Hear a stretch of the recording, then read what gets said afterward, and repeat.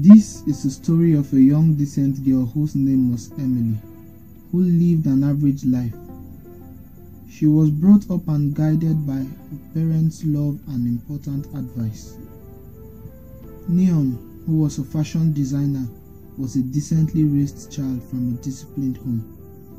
Mothers wished he was their son, and girls all over wanted to be with him. One beautiful day, Emily went over to Neon's shop for the first time to have a dress sewn, and on looking at her, Neon was awestruck, and he couldn't stop staring at her. After the business conversation, he collected her contact, claiming to call her when her dress was done. So days went by and he couldn't stop thinking about her. Then he used the advantage of having her contact to keep in touch with her. They began to converse freely for a long time until finally he won her heart with the help of his friends, who advised him on how to go about it. They always met in the evening at an agreed spot not too far from her house.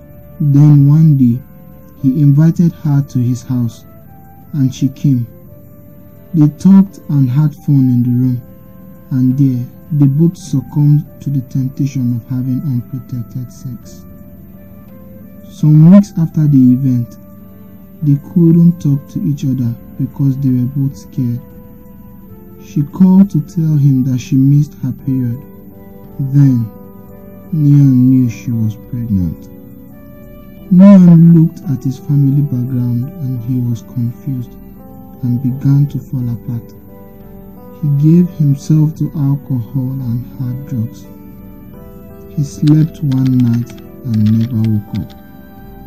He died, point, than to abort the child from her womb. And so she did.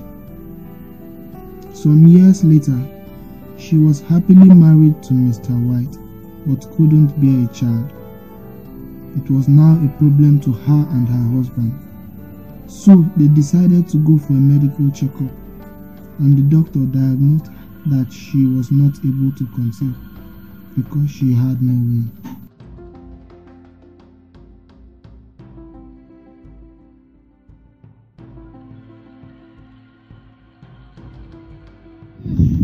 What a story. Now let me give you some of the side effects of you not being a virgin. That's the sexually transmitted disease. If a non-virgin does not involve herself in any sexual assault, she won't be found with any sexually transmitted disease or infection. Most youths do mistake love to lust. The teenagers do call it crush or infatuation. But you see, they all fall under the categories of lust. Lust do feel, lust depend on the heart desires, and lust is of the flesh. You have seen what happened to Emily and Neon and how they ruined their lives. If you look at it from all perspectives, this is what's happening in our society now. Lust and passion are all very pleasurable, yet dangerous. Giving in often clouds our judgment, rendering us blind to see the safer advantages of remaining chaste and living a carefree life. Issues such as STDs, unwanted pregnancies, and social liquidations are very much avoided when one possesses a great deal of self-control over his sexual urges and desires. Therefore, you should stay new to promiscuity, encourage chastity, and promote a healthy, clean life. Thank you.